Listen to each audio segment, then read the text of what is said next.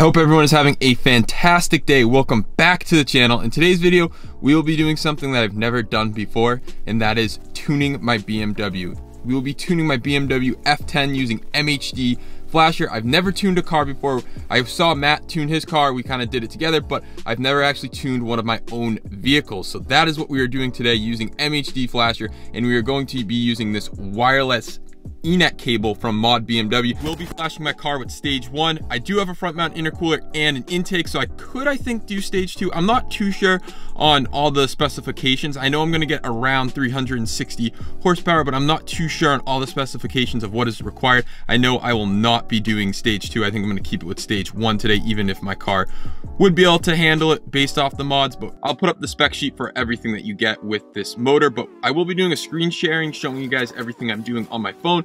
But let's go outside, check the battery tender, make sure we're all set up, and begin the tuning. So I have the battery tender all hooked up, as you can see, and I have it running down here. Here's the battery tender that I'm using. It is quite small, but should be enough to do the job. All right, so I'm going to switch over to screen sharing right now, and you guys will be able to see what's going on my phone. All right, so we're inside of the MHD app. We're already connected, and we're going to go to flash a map. It's gonna connect to the DME. We're gonna pick our fuel, we're gonna pick our transmission, so we have the 8-speed automatic. We're gonna click stage 1, and we're gonna click 93 octane, since that's what we have. And then it's gonna connect to the DME, it's gonna read the information. We're gonna make sure it's in airplane mode, Wi-Fi is still connected. We're gonna go under options, and we want to apply linear throttle mapping, because right now the car doesn't have linear throttle mapping. Basically, it gives you a false sense of torque. So I think it's like 40% of the throttle leaves to 80. So we're gonna kind of make it more linear, and everything's gonna be more consistent to how much I push in the throttle, to the percentage of the throttle, to how much torque I'm getting. We do have the OEM catted downpipe. We are not going to remove the top limiter at the moment. We are going to add a little bit of exhaust burble, OEM style. Sure, we'll leave how it is. Startup roar, that all looks good. That all looks good. Target stock, all that looks good. All right, we are going to write it. I do a battery tender on, and we are good. So let's do a long write.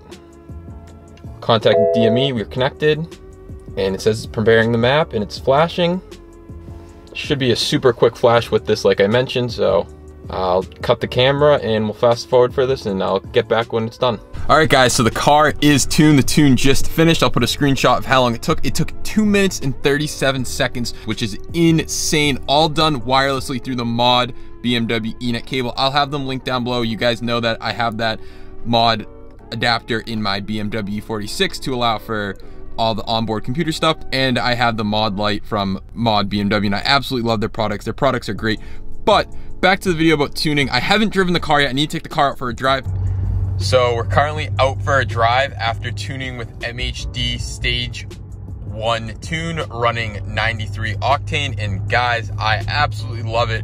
First impressions, I will say, while driving, the linear throttle mapping is super nice. It really helps with just daily driving the car too, with having the linear throttle mapping, because usually when I wouldn't necessarily understand the pedal. I mean, I was getting used to it, but what would happen is I'd go too far in the pedal because I'd want to speed up a little, and the turbo would spool and the thing would knock you back in your seat, which I didn't necessarily want. But now having the linear throttle mapping to get on it, you really need to push down into it, which is super nice. At least for me, I think this is probably one of the coolest things about it. And man, this thing just pulls like a freight train. It is super, super quick. I mean, it's crazy just what stage 1 can do on the N55 motor, and I'm sure on the N54 it's even crazier in the B58, but it's surprisingly really nice to have this tune. It doesn't feel like the car's not meant for it. It feels great. The car feels great, but we'll see. The other thing is the burbles. Let's see if you can hear it.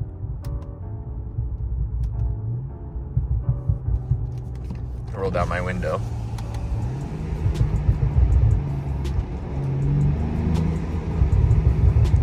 So my burbles are nothing too aggressive. They're just kind of OEM style. And the reason for that is just because I do have cats, or one cat, sorry. I don't want to ruin the catalytic converter, and also my turbo, it's not the best thing for your turbo. So that's kind of why I have it set like that. But once I get back, I'll give you guys my full impressions, but so far, the drive's been awesome. All right, so I wanted to give you guys my final thoughts on the MHD Stage 1 tune. I've been driving my car with a tune for like probably a week and a half, maybe 2 weeks, and so far, absolutely loving it. Biggest thing about this tune that I love is the linear throttle mapping. It is so much better for daily driving a car. If I want to get on the car, foot to the floor and I'm on it. As before, I'd only have to put like 40% in and it would just snap you back, and I didn't like that. That wasn't good for daily driving. At least for me, I feel like the linear throttle mapping is so much nicer just driving around. And you guys saw me enable the burbles, which I love. I did tweak those a little bit. I left them OEM style. I don't want them too loud. It's not the best thing for your turbos and your catalytic converter. So I did kind of change those up, made them shorter. And I really like, one thing that I didn't know that I could do is you have two different burble settings. One is for base, and I think the other one is sport, I think it says. Regardless, all that does is if the car is in comfort mode or eco mode, you can have no burbles, and then in sport mode and sport plus, you can have as much burbles as you want. That's super nice. I really like that, and you can really hear the burbles with my Valvetronic exhaust, which is essentially a muffler delete. It sounds so good, even just the OEM style. I did put it on aggressive, and holy crap, that sounds like gunshots. Not for me, but it was super cool, and I really like the way it sounded, but not for me at the moment. I like having the OEM style, and I like having it only burble in sport mode. Super nice. As far as the power, oh, it's insane. It is like getting kicked in the ass. It is super fast, especially with the N55. People say you can't put out that much power. It's plenty fast. I feel like stage 1 is perfect for a daily driver. Maybe we'll go stage 2 eventually, but I'm super happy with stage 1. I want to stay here and experience it. And I just upgraded my spark plugs too, if you guys were wondering, to 1-step colder spark plugs, which is recommended when tuning a car. And especially I'm tuning a car, I should just be putting new spark plugs in. The car has over 50,000 miles, so it's definitely due for spark plugs. And yeah, I did that, and so far loving the tune. I was always a little skeptical about a tune. I'm like, is it really gonna be better than BMW's tune? And honestly, it is, especially with the linear throttle mapping. It's so much better driving this car. If you guys have not tuned your BMW, I highly suggest tuning your BMW with MHD if your BMW supports MHD. It's super simple to flash, super quick. You guys saw how quick it did.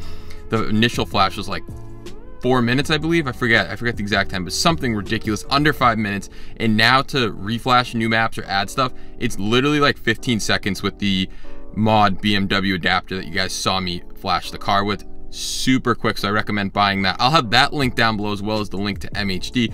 But one more thing that I did want to mention with this tune is, you probably saw earlier, I showed in the beginning that it updates your iDrive for how much power you have inside the iDrive system. When you see your horsepower and torque, that's even updated, so it reflects how much horsepower the car has. It's just insane. The things that they are doing is insane. So far so good. Super happy with the tune, and reliability, it's been great. Nothing's happened. All I said is change spark plugs if you're going to tune your car. Highly recommend it, and you'll be fine. It's super awesome having this tune. I can't believe I didn't do this sooner. I mean, obviously I haven't had the car too long, but I was just getting used to the first power of having a higher horsepower car and then smacking on tune. It's just wonderful.